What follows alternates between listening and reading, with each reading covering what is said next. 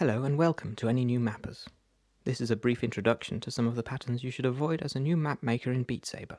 It is highly recommended that you start out by following these guidelines and then later experiment with ways to break them cleanly once you're familiar with why they exist.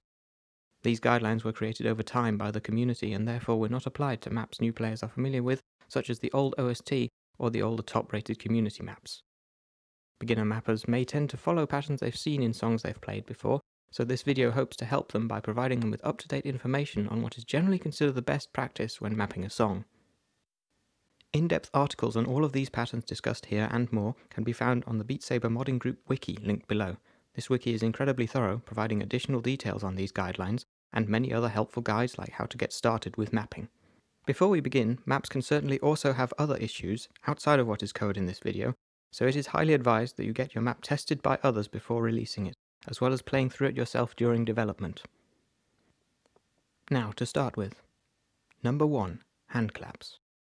A hand clap is one of the absolute most important patterns to avoid. It telegraphs to the player that they should slam their hands together, potentially costing them a lot of money in broken controllers, and likely being quite painful too. So how do you avoid this? Well, the easiest way is to simply offset one block by a row. That way you still get the same movement, but without the risk of damaging people or their equipment. As a bonus, it often scores better too, since it's easier to follow through with the swing. Number 2. Walls in both middle columns. Making walls that cover the center two columns is one of the other much more egregious patterns, and like the hand clap can cause damage to the player and their equipment. It is suggested that you simply don't do this. A lot of people won't have the space to even move like that without breaking something. The popular community map editor, Mediocre Mapping Assistant 2, will also tell you this if you try to place one of these walls. While on the subject of walls, it is advised that you also avoid extended crouch walls as well. If you want to make the player exercise, multiple short crouches is better than a long one. It is both more comfortable and causes greater movement.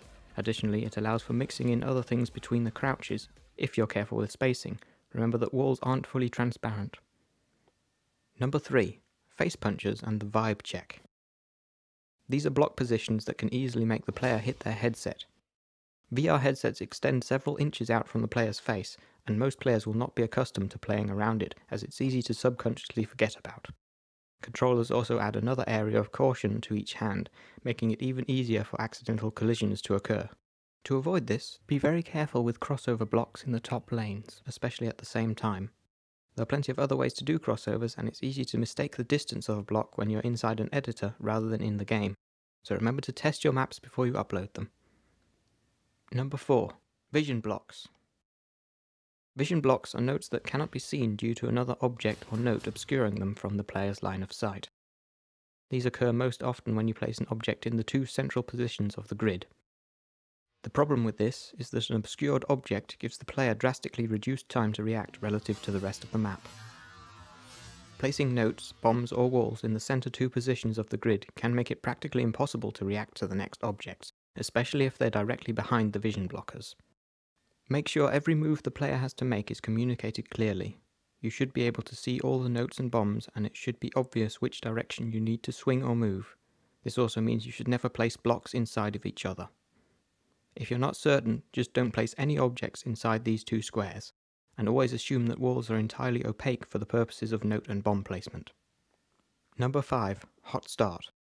A hot start is when the notes or obstacles start immediately in the song, with no time for the player to see anything coming or prepare themselves. Don't place anything in the first 2 seconds of a map.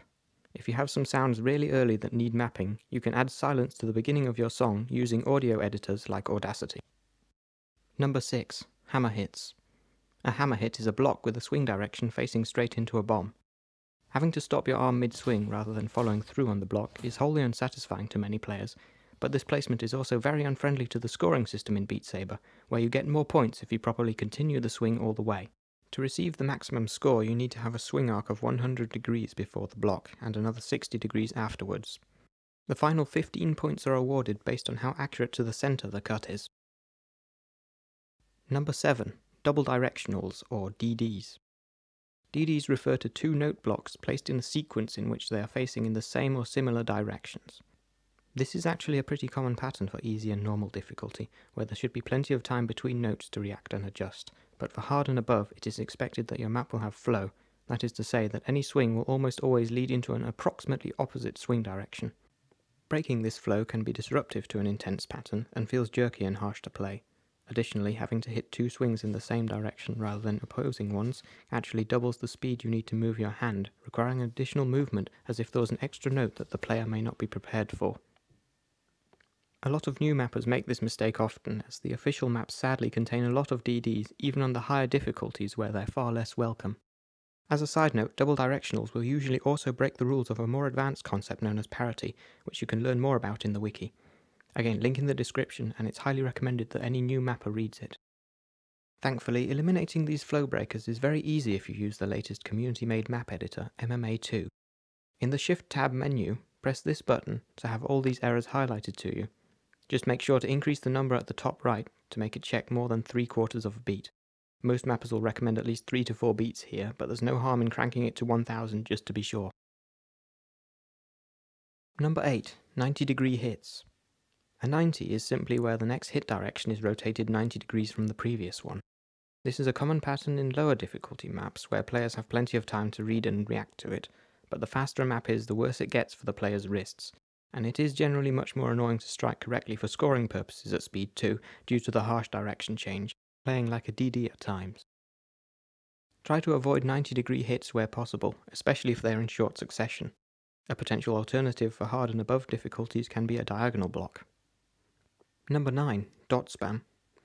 A stream of dots can sound like an appealing way to get all those fast sounds mapped without having to worry about patterns, directions, and all the hurdles that come with them, including the difficulty of executing a fast maneuver. Unfortunately, dot spam doesn't play well. 99% of the time it just results in rapidly flailing the saber around without any regard for the beat. Dots should mostly be used sparingly. If a part is too fast for the difficulty, simply map every other note rather than every single one. If the note could be a regular block, you should probably just use a regular block. Number 10. Hitbox abuse. This is where the extended hitboxes of the notes either overlap or make an accurate swing very awkward or impossible. In Beat Saber, the hitboxes do not match the blocks themselves, they're actually larger and they look more like this. Because of the extended collision, blocks placed in this kind of pattern will feel bad for, or even impossible to play for score, depending on how badly they overlap. Now, with that out of the way, keep in mind that most of these points can be bent or even broken in some situations by experienced mappers. This is meant as an introduction for new players to get started rather than an absolute. That concludes the most common hurdles for new mappers, but it is in no way a complete list. There are plenty of other things you can do that may negatively impact your map. A more advanced guide to all of this, as well as further patterns not covered here, is available at the BSMG Wiki. The link is in the description.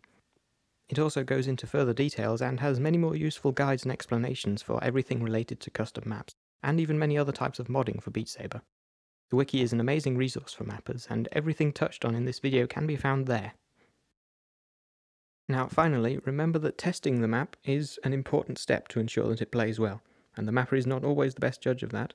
External testing is very important, and there's even an article on how to get help testing your map on the wiki as well. Thank you for watching, and please don't do hand claps.